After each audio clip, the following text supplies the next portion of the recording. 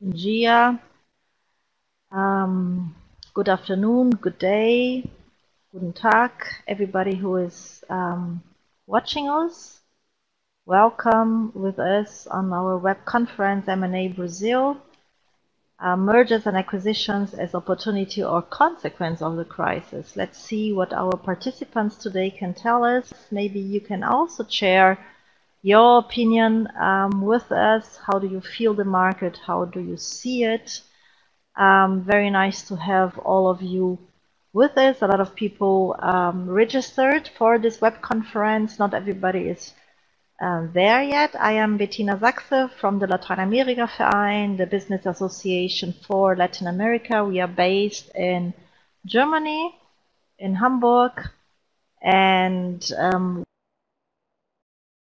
we will start now. I hope everybody is hearing and listening to us. You may use also your hi Euri Cruz. Yeah, you may use your Q&A square also to put in questions, comments, anytime you want, in any language you want. Vocês podem fazer as perguntas em português, auf Deutsch, in English, as you wish. And then we will pass it also to our presenters and try to answer everything that you have. So I would like to pass the word also and pass the stage to Mr. Rübens. Mr. Rübens, Manfredo, are you there? Manfredo Rübens is the president on BASF or BASF or BASF, the CEO, the president of the regional division South America, and he is directly with us today from São Paulo. Welcome, Mr. Rübens. Yes, good morning. Good morning to Brazil. Good afternoon to Germany. Bettina, thank you very much for the invitation to speak today at this event. Of course, a great pleasure for me. My name, you mentioned Manfredo Rübens. I'm 29 years with BASF. I've worked 2 times in Germany, 3 times in the US, and now this is my second turn in Brazil. Also, I've worked 25 years of my BASF career in finance and controlling, and I headed global finance of BASF Group, including mergers and acquisitions, for 8 years. And for the last 5 years now, I've been in regional positions and leading regional organizations. So 2.5 years in North America, and now for 2.5 years already back in São Paulo with great pleasure as the regional president for all of South America. So I'm not South Latin America. I'm in the BASF organization responsible for the South American organization. So I'm very happy to share with you today my view on the economic situation in South America, with a little bit of a focus in Brazil, then also provide you some insights about what is happening with BASF in these times. For that, I will step back a little bit and look at the economic situation prior to COVID, then talk a little bit about what we see of the situation today, and then try to give an outlook, at least of some trends that we are perceiving today. Very difficult to make a real outlook right now. So let me first comment on the situation until 2019. And the economic environment of South America is driven really by the performance of the 2 major countries. It's Brazil and Argentina, which make up about 2/3 of the South American GDP. So after years of economic recession with a GDP decline in 2015 and 2016, Brazil then started to really come back to some kind of growth at a low level in 2017. And with the new government, elected in 2018, the new administration launched a really pro-market agenda under the Minister of Paulo with reform plans which at least partly have already been executed. And here I'd like to mention some efforts to reduce bureaucracy, which is a big topic on the agenda of the new administration. The pension reform has been concluded, and the privatization of state-owned companies is another area where the new government has been very active. Also, we then had in 2019 the announcement of the free trade agreement, Mercosur and European Union, which also showed an ambition of the countries to really further open up the traditionally fairly closed markets. But despite the pro-market agenda, the economic growth in the recent years remained at a fairly low level, so 1.1% last year. So there was quite some expected dynamic missing. Then Argentina in 2019 elected a government that has implemented a partly left-wing agenda, but in reality also avoided, at least in most cases, to overly implement anti-market policies. That's at least our view. The government also advanced in the negotiation of the debt agreement with the three main bondholders, which was successfully concluded, but of course the underlying issues of Argentina still need to be resolved in a sustainable way.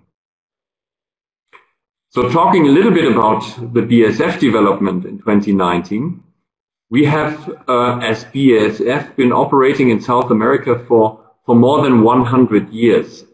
So we are clearly committed to the region long term. We've been there, we've dealt with all different types of governments and economic situations, and during that term have also been quite often be very resilient on crisis management. As a very broadly diversified chemical company, we depend on our economic environment, obviously, and therefore, of course, with the COVID crisis, this has also been affecting BASF in South America. We moved out of the crisis in 2015 and 2016 with a cultural transformation program, and that may sound funny, but to bring really the entire organization closer to the customer. We'd say, okay, you're a big company and you should be always thinking about the customer, but no, we made the customer really the entire attention of everything that we do internally to understand their needs. We then also drove digital business models during the last years. And our company has a great reputation for being very innovative. And that is also something where the creativity that you find here in South America has helped us a lot to really find solutions, great solutions for our customer needs. We've also engaged in significant mergers and acquisitions. And just to name the last three that we did, we bought a company called Chemital, which is a surface treatment business, which has automotive exposure, which also has airline exposure or airline exposure. Then we acquired from Solvay a business for performance polyamide, and which was by far the largest acquisition, significant parts of the crop protection and seed business of Bayer that they sold when they went together with Monsanto. So all of this, the innovation, the mergers and acquisitions, the quite dynamic, BASF dynamic development that we've seen has led to significant growth for BASF in South America in the last years. And in 2019, we saw, for example, a sales increase of 16%. So this was quite significant for us. We also had very optimistic expectations for the year 2020, and still in the first quarter, we had, despite of little tailwind that we had in the economy in South America, we started very well into the first quarter. The entire first quarter, just at the end, it started to dip. Of course, the increasing COVID wave, coming first from Asia, then to over Europe to the Americas, manifested itself in South America and changed this picture completely. While our own GDP forecast for Brazil, still in February, was about growth of 1%. This number moved to -1% in March, to -4.5% in May, and -7.5% in June. So we have clearly understood that COVID is not a sprint, it will be a marathon. The business, I mentioned already, BASF has a very broad business portfolio, and here we had different developments. Some of the businesses were impacted very negatively, others even positively. And to give you some examples, due to the demand collapse, the automotive industry has come basically region-wide to a standstill in the second quarter, with operations being reinitiated really at a very low level. Also, the plants that have automotive exposure at BASF have basically come to a complete standstill and have now gradually moved back to some occupation. Other markets, like, for example, decorative paints, we operate here in Brazil a very nice business, which is our Souvenir business. It's decorative paints. You may know the brand. Great brand. Also here we have been facing lower demands, and this was particularly widespread due to the reduced consumption because of also the lockdowns. But also here we've seen some recovery.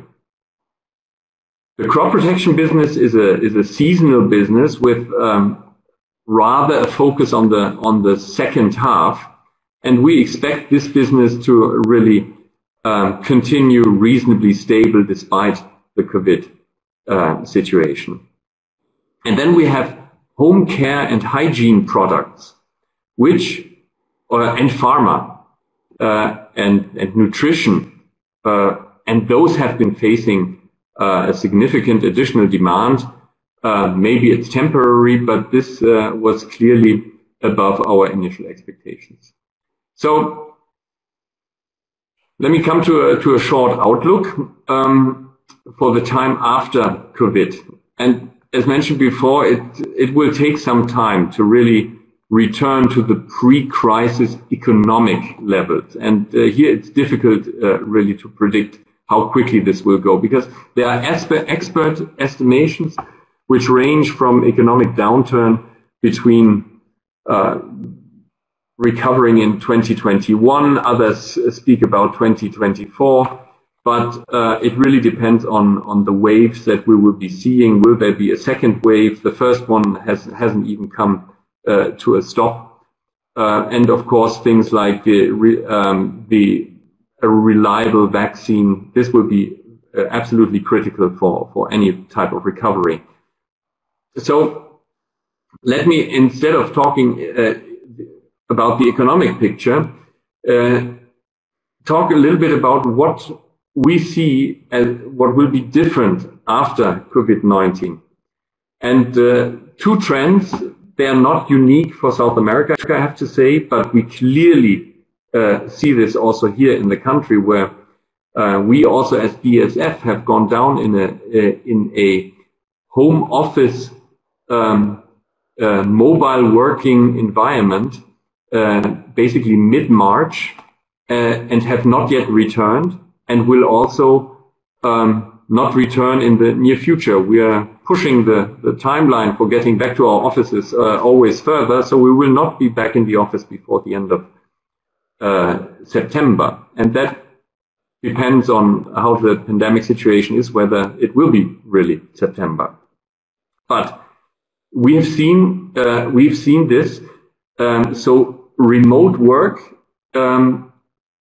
several companies from tech to industrial goods have already announced plans to give their employees more flexibility. And the COVID stress test showed that employees do not have to be in the office all the time to work efficiently.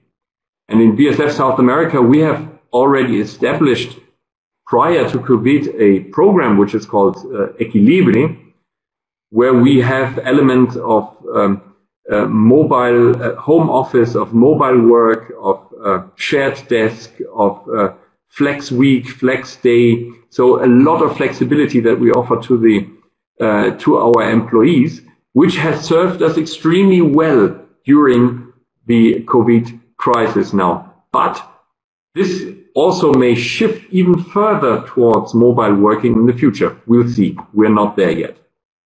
And the second trend that I believe is very important to mention is digitization. So in South America, BASF, we have understood that digitization will be a key factor in the future. And we have launched as a chemical company the first Black Friday for chemical products here in South America.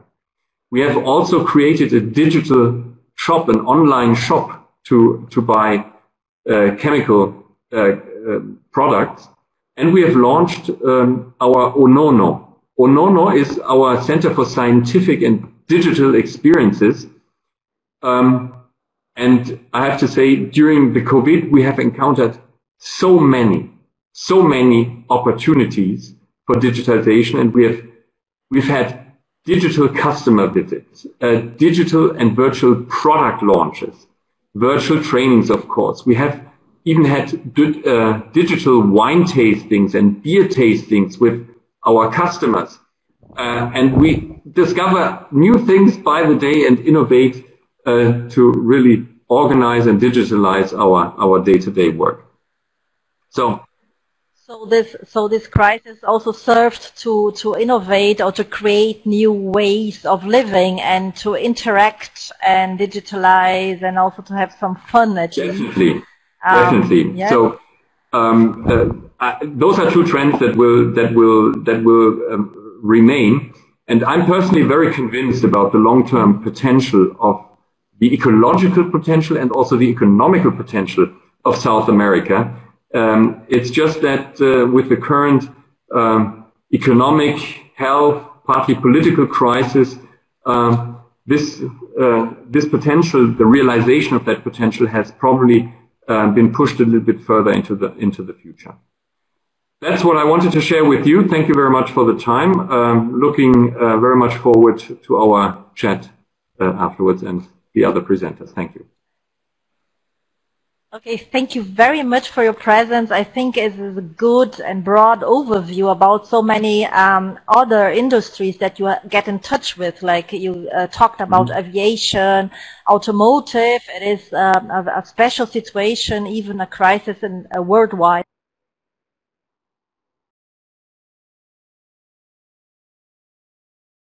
For the big manufacturers and OEMs, right? And we see this also in Germany, for example, but also in America, etc. I think it's a special case, the automotive industry. But you said also about home care and construction sites that you feel across your souvenir business, and of course, home care, hygienic is worldwide with COVID a good thing. But you talked also about innovation and M&As. and talking as a way to grow and to move forward and to become bigger or to have strategic aims when you do M&As, right? And so you can join forces with interesting companies. And I think this is a good point, right, Augusto? I see you are already there, ready to start. Yeah. Maybe what people have to look, what companies and decision makers have to take care of if they decide to go for an M&A, mainly in this area of technology, right? You wrote also an issue about it. In this technology theme, we were talking here about digitalization, and of course there are also completely digital companies at the moment popping up or even already active for some years, and companies that do not have it, maybe you want to merge or acquire some companies in this tech business and industry. What can you tell us about it as a lawyer and a specialist for so many years already at Veirano? I'm very curious. Yeah. And please do not forget the Q&As. I made a question for all of you there. What do you think?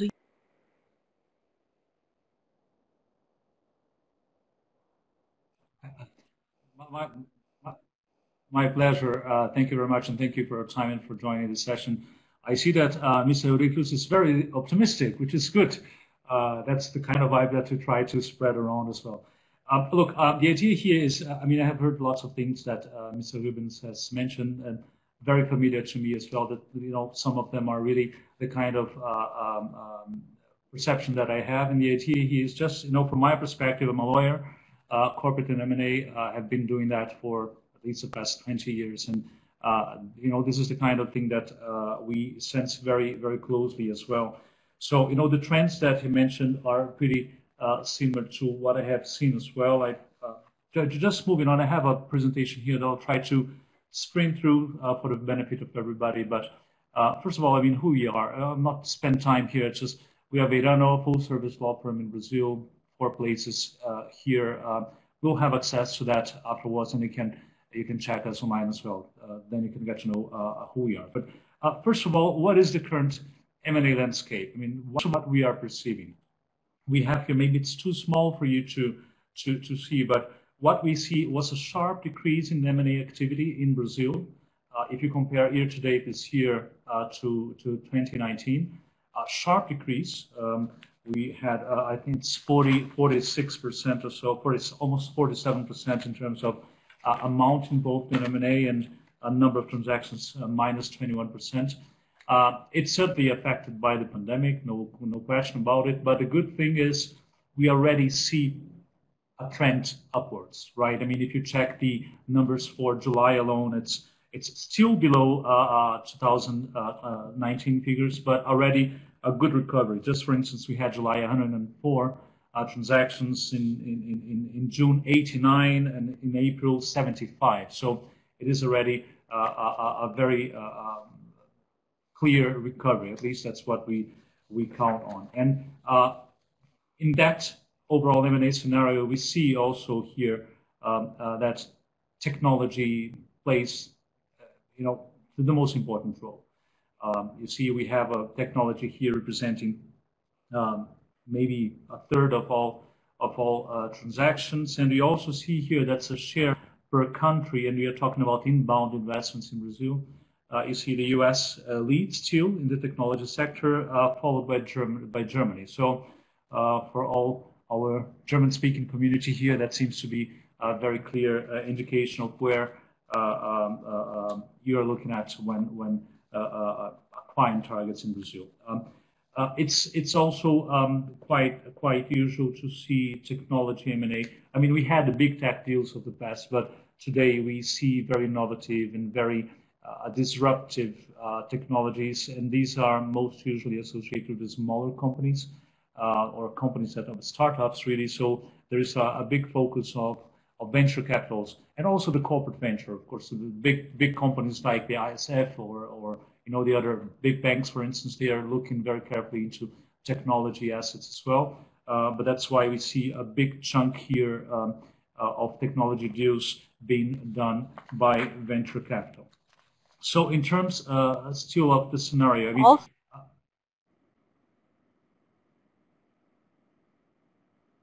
absolutely. Yeah, absolutely, yeah, absolutely. So where do we stand today? And liaising a little bit with what Bettina has just said. I mean, technology was always there, right? Technology was always there. Companies were looking at that, and the fact that the pandemic struck, made everybody that had plans for 5 years, for 10 years, they had to strike their plans in 3 months or 4 months. The urge that the pandemic gave to technology, or the importance that it added to technology has also always been important, but that urgency was really remarkable. And companies, even companies that are not really tech oriented, but they felt the need of adding some tech element to their business so that they keep track, so that they find new niches where they could invest and try at least to minimize the impact of the pandemic on their performance. So that's really what we see today. So the need of the businesses to navigate the pandemic, navigate these years of crisis that we have now in front of us and that we will have in the near future. So that's where we see technology has really been very, very important in terms of M&A activity. And also in terms of sectors, affected sectors. I mean, everything remote. I mean, we are just as BASF in Brazil. We are also here still on remote working, and everything around remoteness is really key today, right? So e-commerce. I mean, if you check the deals of the past year or so, the past 18 months, you'll see that in technology, most of them are associated with e-commerce. Digital infrastructure. I mean, Mr. Rübens also mentioned digitalization is inevitable, and it is very clear from the deals that we are seeing. Simplification of supply chain and all that is really aimed at making the path from the company to the customer shorter and more efficient is really a core. Of course, healthcare. E-learning is really a big trend, especially when you are not able to go to school or to the university or to get your education. E-learning is really moving ahead very fast. So these are really the most important trending sectors that we see today in our activity. So what is relevant? I mean, when we're talking about tech and M&A, and that's a little bit more technical, I'm going to dive into something more technical here, but really very, very relevant. What is it today in a remote world and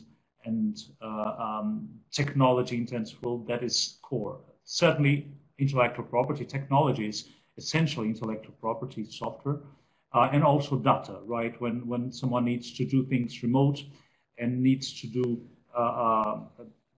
access things from remotely, data is involved. The world is data-driven, and it will be even more data-driven as time passes. So these are two topics that I think when looking at and tech M&A, you really have to be very attentive to.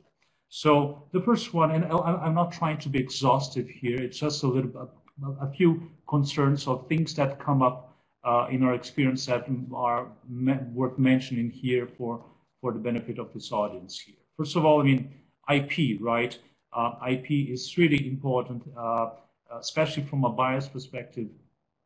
It's, the level of attention that you give to IP aspects in an M&A is much bigger and much more intense than you would give in a regular M&A, for instance. And one kind of concern that we have, especially as regards trademarks and patents, for instance, is that companies that have very essential, very fundamental of their business, the part of the business represented by IP, that that the purchaser sees everything. We have faced cases where a deal was closed, and at the end of the day, one realized that the seller did not disclose all intellectual property that was relevant for the business. So we had huge earn-out discussions eventually. So that's the kind of risk that will lead us to really recommend a very close examination of IP. There are some issues related to registration offices, patent and IP registration, trademark registration offices in Brazil. They are not all up to speed on whatever has happened, or in the ways that IP has been negotiated or licenses agreements struck or entered into. So these are a fuller analysis is really important here. I would say it's almost as intense as we would see in really a high diligence case, right? So this is very important from a patent and trademark perspective. From a software perspective, software is developed by people, right, with the assistance of machines and computers, but at the end of the day, you have people behind. And these people can be employees, can be third-party service providers, can be, joint developers. So what is important when you look into a software company is that you make sure that the company has all title, all rights over the software, and that nobody will come up in the future claiming things, claiming rights, claiming participation on whatever software is core to that activity. So what we advise is, okay, look very carefully in the arrangements you have with the employees. Make sure that you have access or proper assignments of all rights related to software, so that you have a very solid software base on which to develop the company. First, by the company that you're relying on proper accurate information, that you will have no problems, will face no problems moving forward when growing the company. And another very important aspect is interaction with third-party technology, especially small businesses. We see that sometimes they have a business model that relies hugely on platforms from other big tech. Like we have faced issues concerning WhatsApp or even Facebook or Instagram, where the interaction of the technology that the company uses to sell, the interaction of this technology with the limits and restrictions imposed by this big, especially social media, they are not compatible. So at the end of the day, the social media company can simply say, no, you are no longer, can block really that player from offering services or products with the assistance of their platform. So this is the kind of risk that comes up quite often, and it requires really very, very close attention to it. Right. So that's what. And also those big platforms, right, react sometimes differently in different countries, right? Sometimes there is an issue in.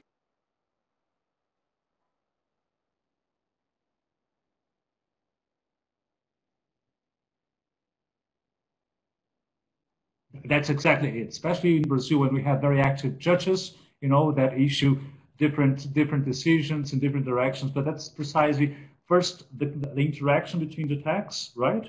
And second, the overall analysis of what is the legal framework here and to which extent it can really affect the business, the development of the business in the way it was originally planned. That was for IP and software generally. Now, data protection. I'm not sure if all of you are aware of where we stand today. I mean, we had since, maybe almost 10 years now, we had specific or some general concepts of data protection built into our internet law. But in 2018, Brazil introduced a new data privacy law. That's what we call LGPD. It's very, very similar to the European GDPR. And that law requests or imposes on companies generally the adoption of specific policies concerning the treatment of data. So again, when we talk tech, when we talk remote, we talk data, and that's very new. So there are companies, tech companies in the past that developed their business based on specific assumptions that will change or are changing right now. So the companies need to adapt. The tricky thing with the Brazilian data privacy law is that it was supposed to enter into force in the past, in February, but due to the pandemic, the government tried to postpone the coming into effect. And, it would be next year, but more recently, due to approval by the Senate, it's going to enter into force now. There's still doubts. It depends. It's just requiring sanctioning from the president, but depending on how it works, how it's done, it can be effective starting in September now, or it can already be effective starting past August, which is a tricky thing. But the good thing is that alleviates a little bit of the concern is that the administrative sanctions will be imposed only as of August next year. So there is some room there for the companies to adapt. So in a tech M&A, what are the aspects that we should really look at as concerns data privacy, right? The first one is really make sure that companies are doing what they need to do, make adequation plans, checking exactly what is it that, to which extent they are compliant with the data privacy principles that the law provides, whether the use of data that they are doing fits into the categories that the law provides. So this is really the work that companies are carrying out right now, and that really needs to rely a lot on legal advice, because at the end of the day, we assist the data privacy teams. We have here in the firm, again, I do corporate M&A, but we have a specific marketing and data privacy practice here in the firm. They're very, very busy right now, very busy, because these plans require some diagnosis, some identification of loopholes and gaps, risk matrices, and so on, so that the company knows eventually what needs to be implemented. So that's at the end of the day, designing, identifying, and setting a policy for the company. So this is the kind of thing that we did not, maybe until 2 years ago, we did not look at when doing the due diligence in a buy-side deal, but today it's one of the most important topics, and more so for tech companies. Another very important topic, but it's still not, because the law is starting to come into effect right now. We don't see that much, but the kind of things that we would look at, and even more so in the future, is really breaches of data. I mean, what kind of data breaches the company has suffered, in its existence, misuse of data. We know that sometimes data is not used in the way that the law would allow, and sale of databases. That tends to be really one of the most important aspects that the new law will prevent, or will really restrict. Right, I mean, what is the takeaway from this entire analysis? We need to make sure that the interaction of tech, that tech is there, the interaction of tech is with data is good and it's compliant, so that you can know exactly what kind of risks that might lead the business to, or in which way you will be able to protect against those risks. And do we still have time, Bettina? No. Okay. Just again, you'll have some transaction concerns that these issues lead us to. Just what is important is that the big picture, the due diligence work will be very important. That investors have a big picture of where the risks are and try to determine how to address those risks. So some of it will affect valuation and will end up in a purchase price negotiation, and some of it will just need to be dealt with in terms of reps and launch. It's very usual in M&A and indemnity. So we would only look at sufficiency and fitness aspects here in order to enhance the comfort of purchases when investing in a tech company. And on top of that, and that's my last comment, it's very usual for us to see right now optionalities, earn-out provisions, just to make sure, especially because of the pandemic, companies are starting to recover. So, for the benefit of the purchaser and also the seller, make sure that, everybody benefits eventually from normal business. So that's the kind of things that we have seen in M&A generally, and more so in tech. Yes. So that would be my contribution today. Sorry if I extend a little bit, but Bettina, feel free. Yeah, because we still have Dr. Alexander Hoppel with us. Thank you very much, Augusto. I think it's very interesting. It's very similar to what happened when the new compliance law came up, that you have to take care of it, even if you think it's very dry as a businessman, because you want to make business, sell your products, do new projects, and then you have to take care very closely on those legislation and also the risks that is implied there. That thank you very much. I adored, I really loved that very clear design of your PowerPoint. Thank you very much for your presentation. And as I see there are no questions, no urgent questions, I would like to invite Dr. Alexander Hoppel to our floor today. He is from Ortevo, account manager located in Munich in Germany, exactly. And will talk to us today about the system integration and also SAP or SAP or the SAP, as you say it also in Brazil. Welcome. Opportunity in Brazil and Latin America in general. However, in many cases, our job starts when the decision to invest has already been made. And since we are focusing on consulting in the context of regulatory issues, on rollouts and maintenance of SAP or SAP systems, and we have focused on those issues exclusively in Latin America. And why is that? It is due to the complexity. And in my talk, I will give you an insight into at least some issues, what makes Latin America and especially Brazil so complex, and why this could matter for any M&A activities. So, that's great. I thought that, a happy audience is always a grateful audience. So slide, I have to say. Some good news, and the good news is in Brazil and Vietnam, the time to comply with tax obligations actually fell by 23%. And if this is not good news, I don't know what good news is. However, that raises the question how complex Brazil still is. And to answer the question, I have yet another question for you. And the question is, let me get to the next slide. The question is, what have Somalia, Venezuela, Chad, Central African Republic, Bolivia, Congo, and Brazil in common? Well, obviously, they are all interesting countries to visit. However, I would prefer Brazil in this case. But they have also something else in common, that is, according to the ease of doing business ranking of the World Bank, they all rank in the top 10 countries with the highest complexity for paying taxes. And Brazil is on the 184th rank. And the same applies to other Latin American countries. It just shows how complex Latin America still is, and especially Brazil. And in this chart, you can see it for a comparison of the different regions.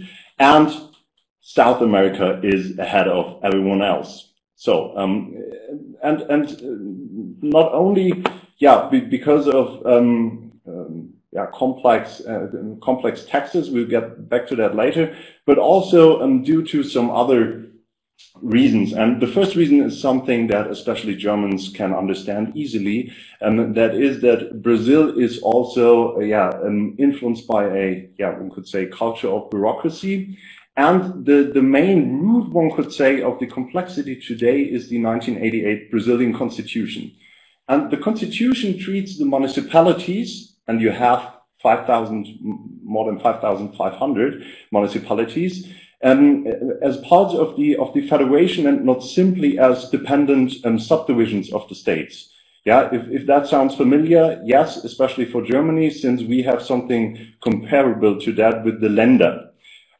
However, the current Brazilian taxation system, which was introduced in 1988, granted power to federal, state, and municipal governments to collect taxes. And this is where most of the complexity comes from.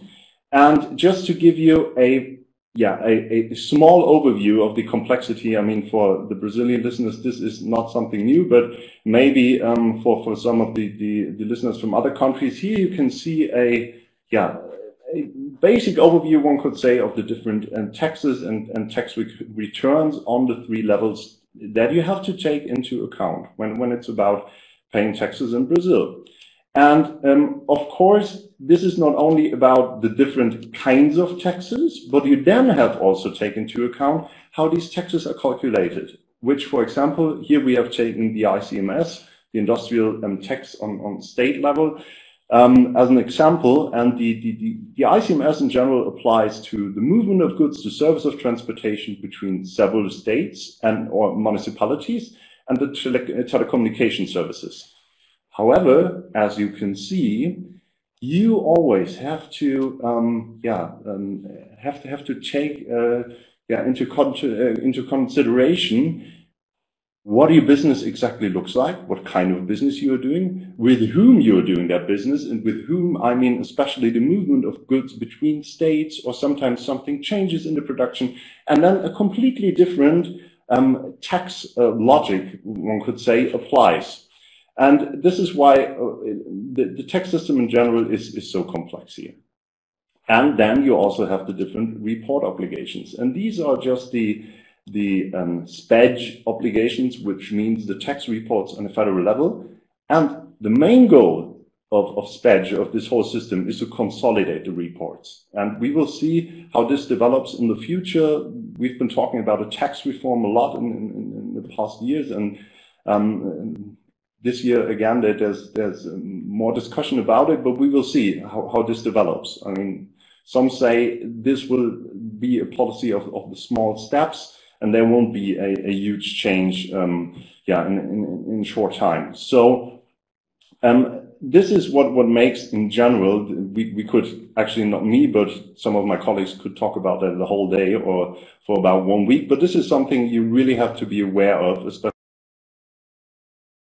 also when you think of merger and acquisitions, because for your whole investment planning, this really is important, since it comes with some effort to cope with those challenges with your system. Might be SAP, for example. However, let's get back to the good news. And the good news we've started with was that the time declines, the time that you need. However, you can see that we are still talking about, and this is on average, 2,500 hours back in 2013. Now it declined to 1,500 hours roughly, and that's an average. However, the main reason was due to the SPEG ECD, which was to some extent a huge change, since the digital electronic accounting allowed you to send or to compile a lot of information and send it to the tax authorities, save us, digitally. And that just was one of the reasons why the time has declined since then. So, but it's still quite complex. Another point I want to just name here is e-invoicing. And e-invoicing is an interesting topic for itself, since for a lot of Europeans, e-invoicing just means digitizing, means making the world a little less complex. And one could say that this will change in the future as well, since the mandatory B2G e-invoicing is something that is happening in more European states. It will come for Germany as well. And for Brazil, it is very, very complex, which means you have all kinds of different different requirements you have to take into account. And it also means that when you do not, when there's some when you do not have the certificate for, let's say, you want to move goods, you cannot move goods, which means a e-invoicing that doesn't work, and there's some mistakes or anything doesn't work. It means you cannot move your goods. And which means you cannot move your trucks, and you lose a lot of money. So it's a good idea to take into account the complexity and also different possibilities to cope with that. And since this is our main perspective here, why does this matter for M&A? I mean, some things are just quite obvious. I mean, first thing is you have a lot of compliance risks. If you might be a merger, might be an acquisition, if you have not taken care of all these requirements, then it just can be very costly for you. because of the fines, or because you cannot move goods, or whatsoever, or because you realize too late that there's a lot to do system-wise to cope with all these requirements and to be compliant. Then one could say that there are also some opportunities, and with opportunities I mean because it's so regulated and the state wants to have so many information. Of course, this information should be also available to you, and you can use it to analyze what has been happening in the past years by, for example, analyzing the electronic invoices, the system, how it is at the moment, etc. And of course, the cost for tax compliance and system implementation really could affect your general decision. Not just if you invest, but what it also means in the upcoming years. How much personnel do you need? What personnel already exists? Is there a know-how? What is automized in a system? What has not been automized yet? And last but not least, and this is something that I would like to highlight, a lot of the processes that you would usually use in let's say you're just for doing your business, and also in your system, for example, SAP, have to be changed due to the regulatory requirements. And this is something that really has to be thought through before you actually start, because in the end it's very hard to cope with that if you didn't think it at the very beginning. And I give you an example for what we are doing before every project. Might be an analysis of a existing SAP system. It might be just a request for information for a rollout project, etc. What you always do is you analyze what the business scenarios actually are, and that sounds trivial, one might think, but I just give you an example, and the example is, for example, what we do in our request for information. Of course, we ask, and this is just one of the points, or one of the topics that we ask clients about. Please find out exactly what you're obliged to do there to be compliant.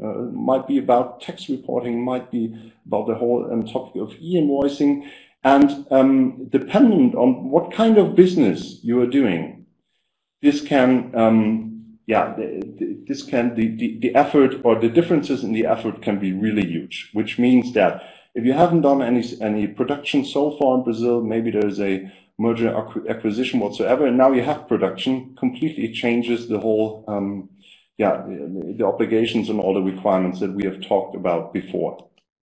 And this is another, or can be another opportunity. That, for example, is an analysis we did for a client, and the client actually thought that he had a fully integrated SAP system, and then found out, well, okay, there are still some things that we should do. These are the red little traffic lights here, and where the client just has not been compliant. And there was some room for improvement, the yellow lights, and this is a good way, especially if you already have an SAP system, or if the system exists, to find out what has to be done to be compliant. And the challenge in Brazil, as well as in other Latin American countries also, is that you have a lot of volatility, which means that you have a lot of legal changes. Like just for example in Brazil, we always do it for the past 12 months. And we didn't do it for the COVID times now, since that changed a lot. But for example, last year we had roughly about 350 OSS nodes just for Brazil. And OSS nodes are OSS nodes is an online SAP service portal, and that provides up-to-date information on SAP nodes, and like bug fixes and some changes, patches, changes due to regulatory changes, for example. And that means that you can have a day with like 10 OSS nodes or something. And this is really impacts how you're doing business there, how you're trying to cope the regulatory requirements with your IT system. And because this is so complex, we focused exclusively on Latin America, which means we are doing that from Mexico, which also has some very challenging requirements, also a quite complex invoicing, and also tax system. So if you have any questions before investing or after investing in Brazil, let us know.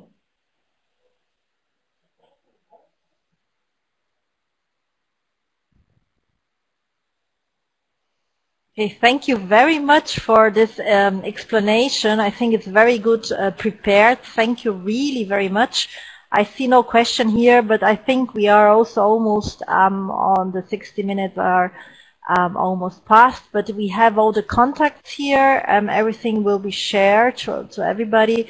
I think Brazil is a complex country, or at least you have to know it before, right? So you can prepare for it. We heard some very good state-of-the-art, really on the pulse of the time, comments on Brazil from Mr. Manfredo Rübens of BASF, a long time already in South America, responsible there for the business of BASF. Augusto Souza from Veirano also very specifically explained to us what are the risks and what you should take care about.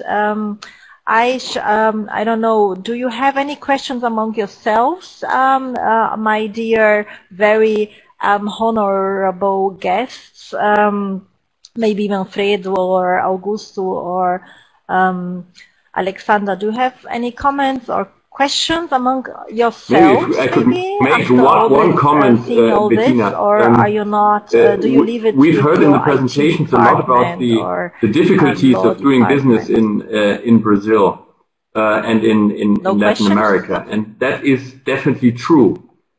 On the other hand, there are also many opportunities to do business, and you should not get hung up by all the administrative topics that we've heard about this morning, to get discouraged in investing in South America. Absolutely, and we sense that a lot because we have lots of foreign clients as well. Sometimes first-time investors, and we grab them by the hand. Yeah, I think this is a very nice conclusion. Yes, Augusto. But it's certainly worthwhile. I mean, at least, you know, we have a very, very nice track record of successful investment. So that's very true, Mr. Rübens. Very, very true.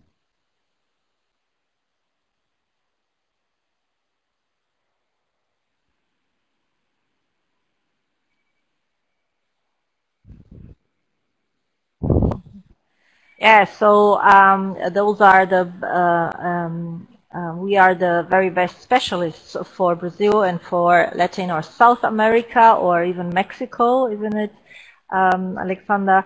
And so just talk to us, ask your questions, search us in private if you want. And the other thing that I don't want to forget to mention, I shared with you the link of our annual conference that will be held on the 24th and 25th September. I saw already that Augusto already registered for it, and there we will analyze also the situation on the economic perspective from the German or even from the Latin American view. We will talk about digitization. You can see it on our web page. We can talk about digitization. We will talk about healthcare and also the business there, even after COVID. There will be a speech of Mr. Heiko Maas, and also the Minister for Economics of Germany will be talking, Mr. Peter Altmaier. And I think this is very nice to keep Latin America in view of the other world regions, really actual and really sharing opinions and business views on this region. I think this is very important, and if we saw what Alexander presented about this comparison of world regions, this is also something that investors look for, and then you have to look at the detail and also talk to us as we are all in this region and say, do not get afraid of it, because it is good. It is still a very interesting market, and our hearts, of course, always are with Latin America, and today especially with Brazil. for the business and for the economic perspective on the web conference on M&A, mergers and acquisitions as opportunity or as a consequence of if you're not a member of the LAV yet, become one, because then you always have the right support for all the questions for things like that.